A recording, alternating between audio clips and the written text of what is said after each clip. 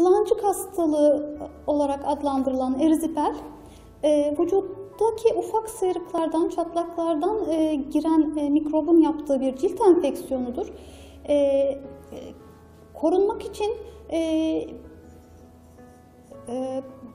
bu tip yaraların vaktinde tedavi edilmesi önemli.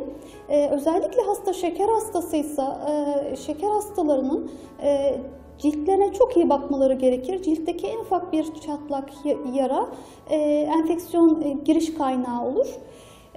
Düzenli beslenmek, düzenli dengeli beslenmek, düzenli uyku, yani vücudun bağışıklık sistemini diri tutacak önlemler almak gerekir.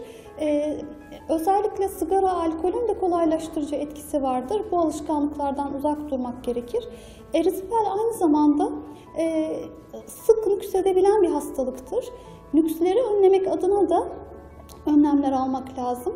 Yara bakımları, ayak bakımları, topuk çatlakları, ayak parmak aralarının her zaman temiz ve bakımlı olması çok önemli. Sık nükseden hastalarda koruyucu olarak depo penisilinler 3 haftada bir uygulanması gerekir.